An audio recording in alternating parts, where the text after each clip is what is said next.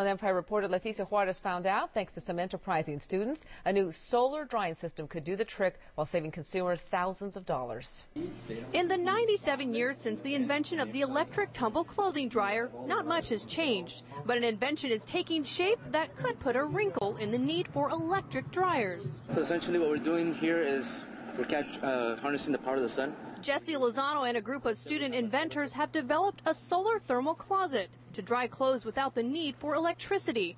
The UC Riverside graduate is part of a team that won a grant to develop the idea. How much it cost to build this? About $2,300 with everything, where a traditional dryer costs about $600. But you'll recover your costs within 5 years. A solar collector on the roof helps to heat the air from the attic, which is then drawn through these tubes inside the closet, which is heated up to 150 degrees, drying the clothes inside in about an hour. There's nothing really revolutionary, about dryers today.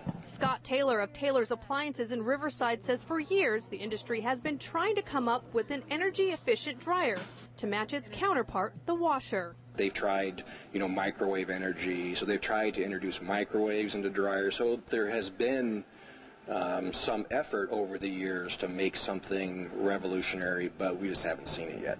The thermal closet could potentially save consumers $6,500 over a 20-year period. The idea has potential customers lining up. I think that's a great idea. I would think about doing that. Yeah, that matter of fact, our electric bill is pretty high.